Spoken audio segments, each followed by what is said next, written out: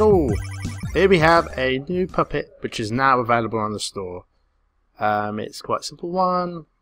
If I show you, it's got a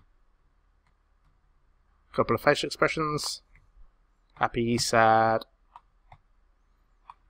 It's got blinks and draggable arms.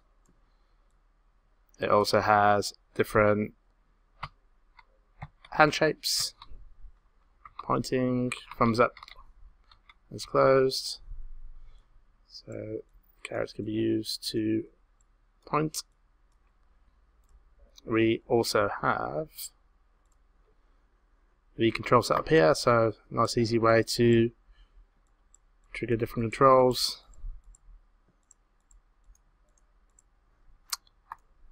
And also, if you see in the chest area where it says add text here, we can use that to add in our own logos. So we've got our logo face that we normally use, so we'll copy. If we go to the body layer,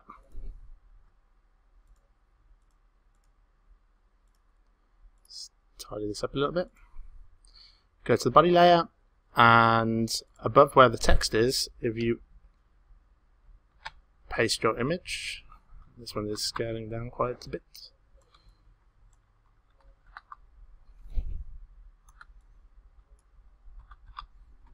So in here you can add any text or logo that you would like, and you can even set up different ones and add triggers onto these if required. So we can do that. Press save. Check out our character. There we go. Logo added to the screen.